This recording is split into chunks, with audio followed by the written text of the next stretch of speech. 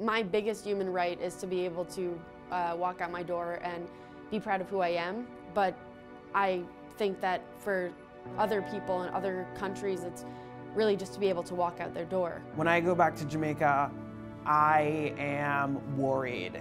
Am I going to be attacked right now? Is this my last hour?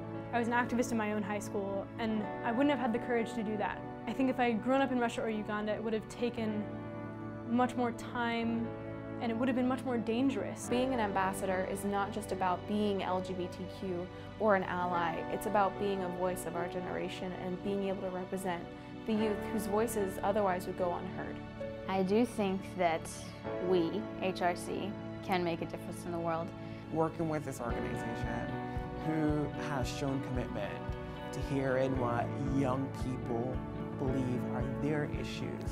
The message that we've set up and the platform that we've formed can truly be a voice for the voiceless and the minorities all over the world that don't have the confidence or really the ability to speak up. If I could say one thing to the LGBT youth around the world, it would be that I really admire the work that you do and the ways that you fight for your own rights.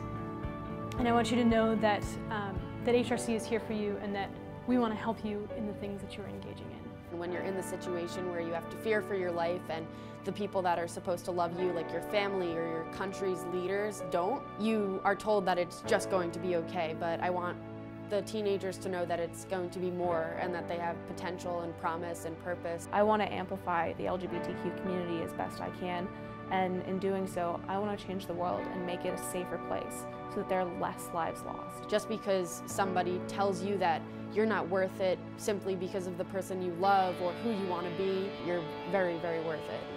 It's going to be great.